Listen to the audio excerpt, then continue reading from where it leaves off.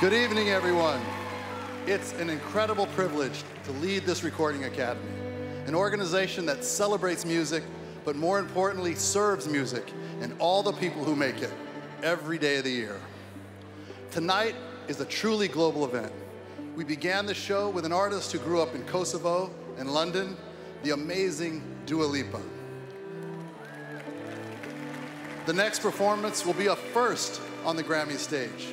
We'll see the superstar from Nigeria, Burna Boy. And earlier, we presented Grammys to winners from around the world, all the while guided through this evening by our fantastic South African host. Tonight, we celebrate the world of music.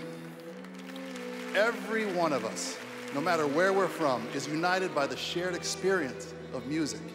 It brings us together like nothing else can.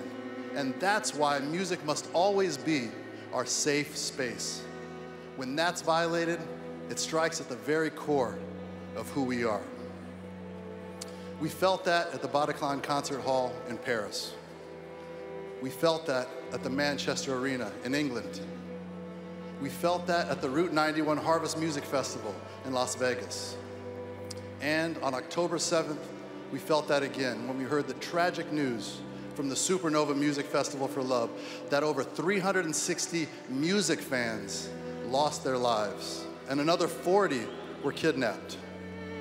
That day and all the tragic days that have followed have been awful for the world to bear as we mourn the loss of all innocent lives.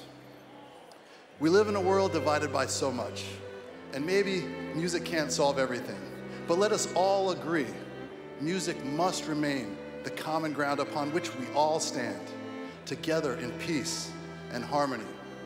Because music has always been one of humanity's greatest connectors. Think about it. Every song that we're honoring or hearing tonight moved someone. No matter where they were from or what they believed, it connected them to others who were moved in the same way. Take the string quartet. As individuals, they sound really good, but together, they achieve something beautiful they could never do apart. These musicians of Palestinian, Israeli, and Arab descent are here, playing together. Now is the time for us, for humanity, to play together, to come together with empathy and with love. Thank you.